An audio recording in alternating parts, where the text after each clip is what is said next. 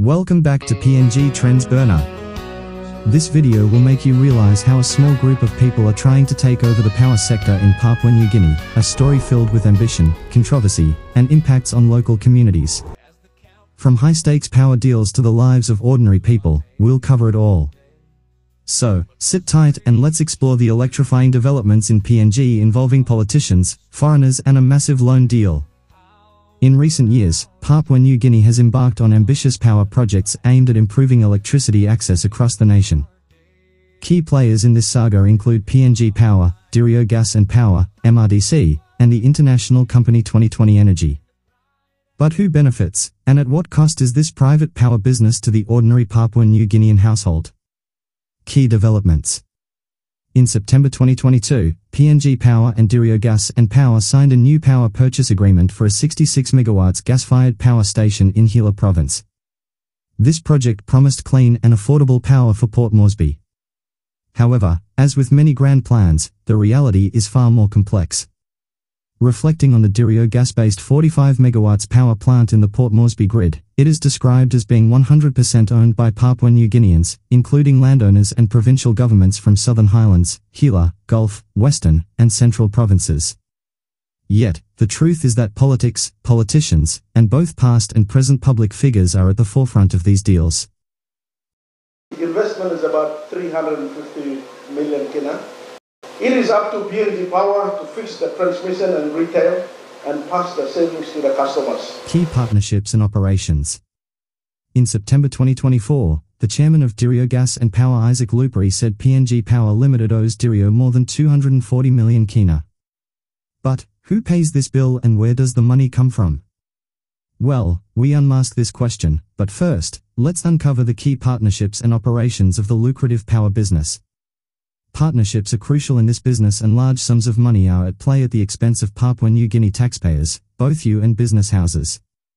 PNG Power, Dirio Gas and Power, and MRDC joined forces with 2020 Energy, a company backed by Asia Pacific Energy Ventures and several British Virgin Islands entities. These include shell companies called Fuato Limited, Cove Limited, Snowfields Wealth Management Limited, and Tanuki Holdings Limited. Major players like Jeff Lawrence from 2020 Energy and leaders from Asia Pacific Energy Ventures are at the helm. This consortium aims to control the Highlands and Ramu grids, transmitting electricity from Hela to major industrial users in Lae and mines like Hidden Valley and Ramu Nickel. Get it correct for the landowners investments has a multiplier effect. I have absolute belief, faith, and confidence in not just landowner companies, Papua New Guinea company. Financial and infrastructure concerns. The PNG government, led by Prime Minister James Marape, borrowed 1.423 billion kina from China Exim Bank to construct a high-voltage transmission line from Hides to Yonki. Despite completing the initial stages, no electricity has flowed through the line, raising serious concerns about its utility and the financial burden on the state. Existing power assets like Powanda Hydro, Yonki, and Romuwan are facing neglect and budget cuts. Meanwhile, new hydropower projects are bypassed in favor of expensive gas-fired projects. Critics argue that this is a missed opportunity for cheaper, cleaner energy solutions. James Marape's administration has been under fire for leading the country astray with these projects. Financial strain on PNG Power and prioritization of costly gas-fired projects are among the major criticisms. Allegations of corruption and mismanagement abound, with some suggesting deals benefit a few at the expense of the country's resources. Hela Governor Undialu's response. Governor Philip Undialu of Hela province has defended these projects, shifting the blame to former Prime Minister Peter Oneill.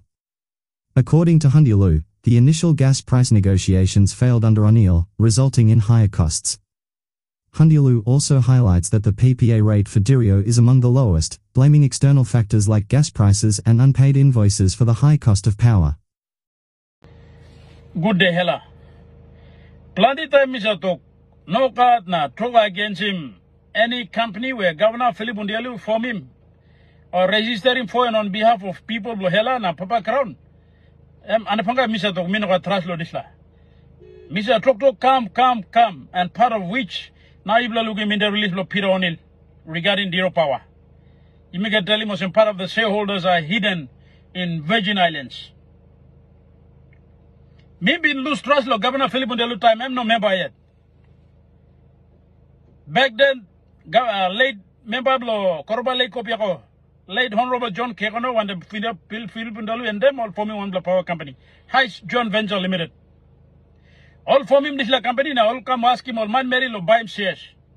Impacts on local communities. Let's talk about the ground reality. Clearance work for the power line has begun in Jawaka, Simbu, and Eastern Highlands provinces. This has led to the displacement of people from their villages, affecting their ability to build houses and make gardens. Subsistence living, fundamental to these communities, is threatened, raising moral and ethical concerns. The Chinese connection. In the mix are Power Construction Corporation of China, PowerChina, and Shenzhen Energy Group, partners in the Romu 2 hydropower project. These companies are playing significant roles in developing PNG's energy infrastructure, contributing to the country's efforts to improve electricity access and reliability. Peter Oneill is critical of James Marape's loan amounting to 1.423 billion kina from China Exim Bank to construct a 132 kV high-voltage transmission line from Hides to Yonki built by Chinese firm TBEA. Oneill highlighted that the first two stages from Hides in Hela province to Keltiga in Western Highlands province were completed over 2 years ago, and to date not one single unit of electricity has passed over the transmission line. No families or businesses are better off, but the state is in 1.4 billion kina debt and paying off the loan with foreign currency we do not have. So, who really benefits from these power construction projects? While local communities and industrial users need improved electricity access, the financial benefits largely flow to private shell companies like 2020 Energy and Asia Pacific Energy Ventures. The provincial governments and customary landowners also have a stake, but the focus remains on ensuring that the projects are implemented transparently and ethically. Who are the losers? The real losers here? The PNG taxpayers. This project is bankrolled by international loans and government schemes, managed by middlemen, and owned by a select few. But the ones who will bear the brunt of the high costs? Future generations of Papua New Guineans. In other words, you and your children will be footing the bill for years to come. If you found this video insightful, don't forget to like, comment and hit the round button in the middle to subscribe and join the PNG YouTube community now. Thanks for watching. Until next time, stay informed and stay engaged.